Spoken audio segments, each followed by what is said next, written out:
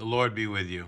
Thank you for joining me today as you prepare for this coming Sunday, the third Sunday in Lent, March the 7th. Today we'll meditate upon the epistle reading, which comes from 1 Corinthians, the first chapter, verses 18 through 31. Remembering that the theme that ties the readings together for this, the third Sunday in Lent, is the crucified and risen body of Jesus is the true temple of the Lord. Amen. Let us pray. We pray in the name of the Father, and of the Son, and of the Holy Spirit. Amen. Lord, have mercy. Christ, have mercy. Lord, have mercy.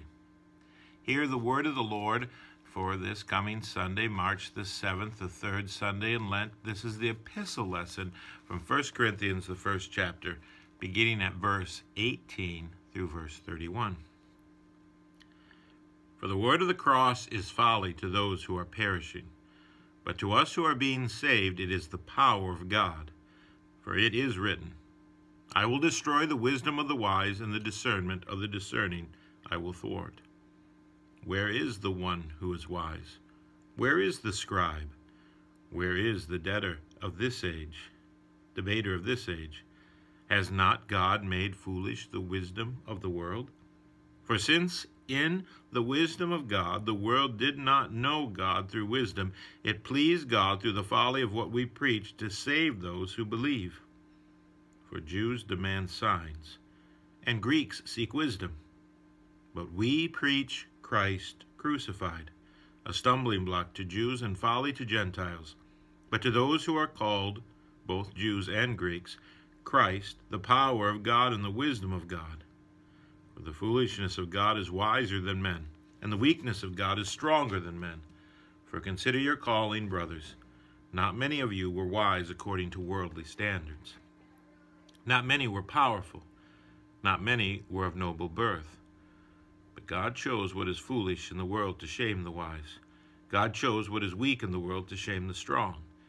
God chose what is low and despised in the world, even things that are not, to bring to nothing things that are, so that no human being might boast in the presence of God. And because of him, you are in Christ Jesus, who became to us wisdom from God, righteousness and sanctification and redemption, so that, as it is written, let the one who boasts, boast in the Lord. This is the word of the Lord. Thanks be to God. The devotion and prayer from the Lutheran Study Bible, which is based upon this text, especially the beginning verses. We should avoid pride and boasting about anything we do for God or for others. We bring nothing but sin into our relationship with God, but receive all good things from him. Let us pray. O Heavenly Father, give your people grace to recognize that all praise belongs to you and to you alone. In Jesus' holy name, amen. We pray together now the Lord's Prayer. Our Father, who art in heaven, hallowed be thy name. Thy kingdom come, thy will be done, on earth as it is in heaven. Give us this day our daily bread, and forgive us our trespasses, as we forgive those who trespass against us.